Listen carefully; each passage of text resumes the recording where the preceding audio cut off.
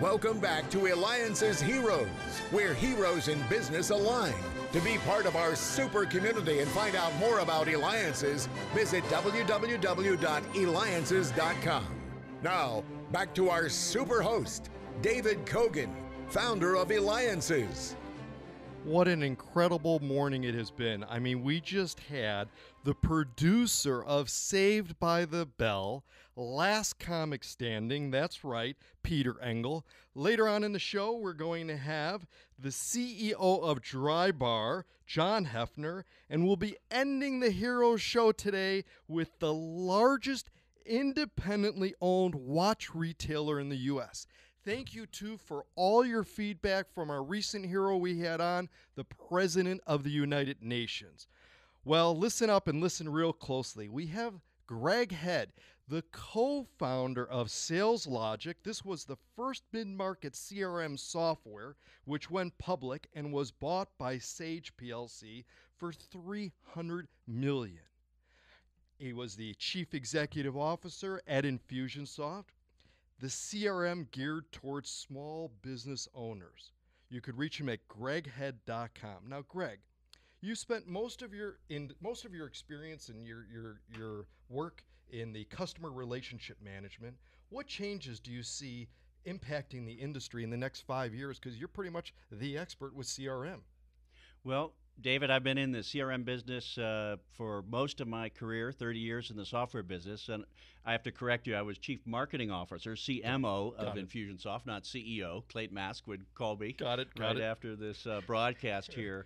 And the technology business has changed, and the business of starting and growing business has changed. But the fundamentals of sales and marketing haven't changed underneath the tactics. And the CRM, customer relationship management software, is for salespeople and companies to manage their contacts, and it's what salespeople use to help sell more. So now it's mobile, it's web, it's connected to everything, and it helps businesses of all sizes grow faster.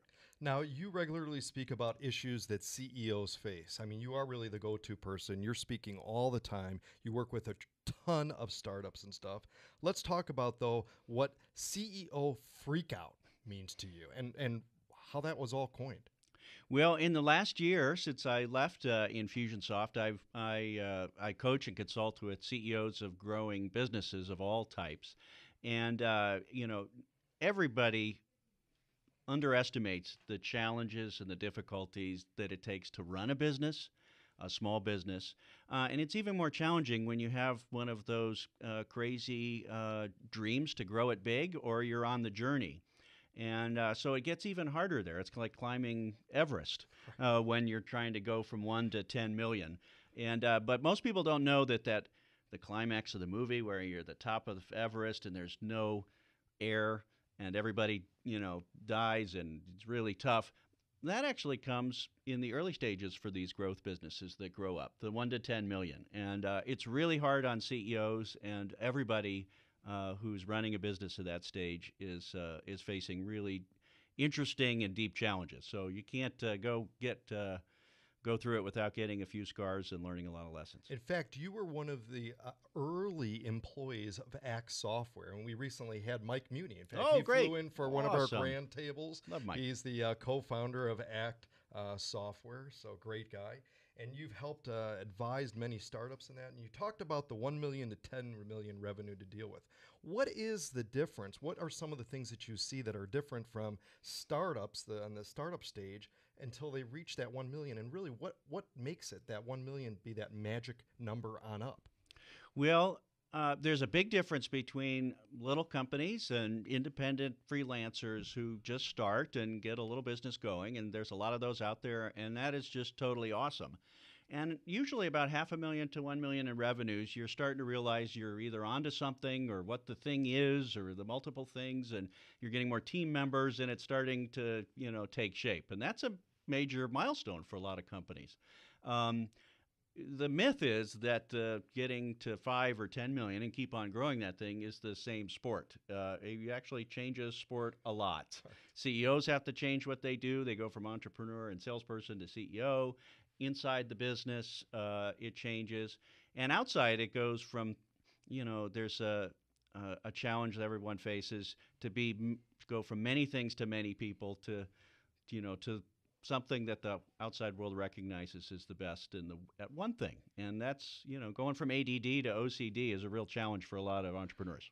And I'm here with the former Chief Marketing Officer of Infusionsoft, Greg Head, who could be reached at greghead.com. And I'm David Kogan with the Eliances Hero Show. You can learn more and you can go to Eliances.com. That's ELIANCES.com, the place where entrepreneurs align. We have a large community of experts. It's the place to go. We'll also have the clip of our interview here today on our website.